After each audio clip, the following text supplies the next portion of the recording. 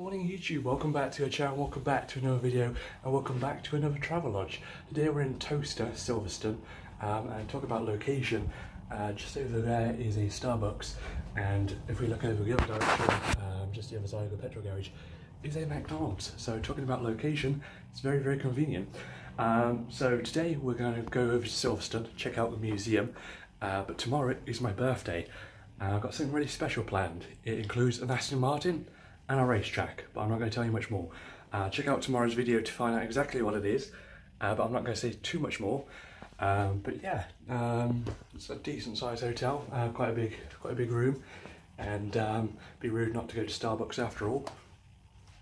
Going over to Silverstone today to check out the museum, and then we'll be staying opposite Silverstone racetrack, and got something special planned tomorrow for my birthday. But come along for a journey, and we'll go check out the museum.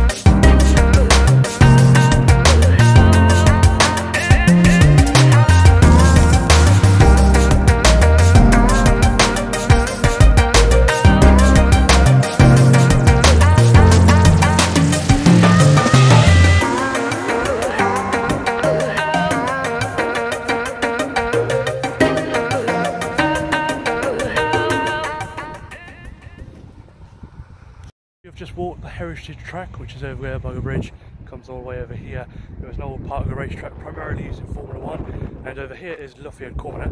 We'll be able to see some racing today if there's something going on, but today it's crucial maintenance, and tomorrow we'll actually see me on this racetrack. I don't want to spoil it too much, more to come tomorrow. In the meantime, let's go get some lunch.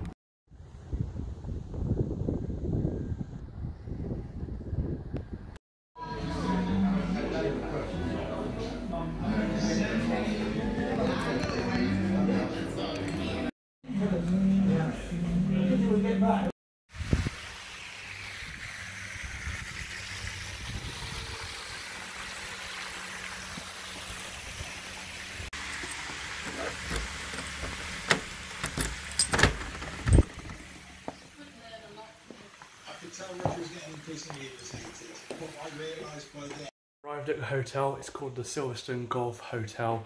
Last night was the Travelodge, just an extra night stay, but we've arrived at our original hotel where we were coming all along. It's a golf course, as it says in the name, and just over in that direction is Silverstone. It's about a 1 minute to 2 minute drive away from the actual racetrack of where I'll need to be tomorrow. More to come on that tomorrow morning.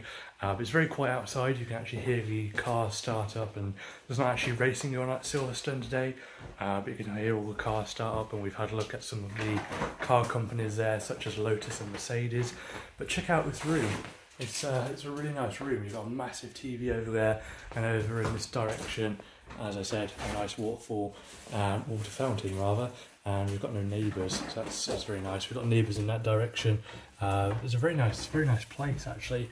We're going to have dinner over there at the main hotel later on tonight. But check out this room, isn't it really cool?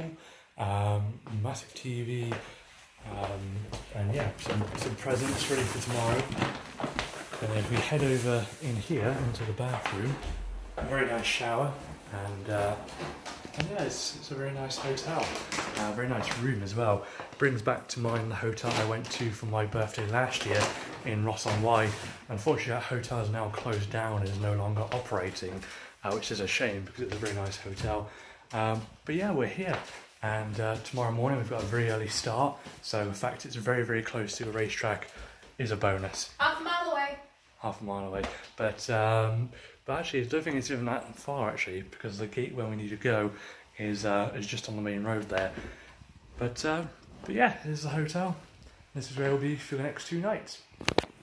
So whilst we was at the Silverstone Experience, somebody very special brought me a new jacket, which will come very useful tomorrow, as you'll see. But it's a very nice windbreaker coat, and hopefully it should be dry tomorrow, but if not, even if it's still windy, that jacket is going to keep me nice and toasty.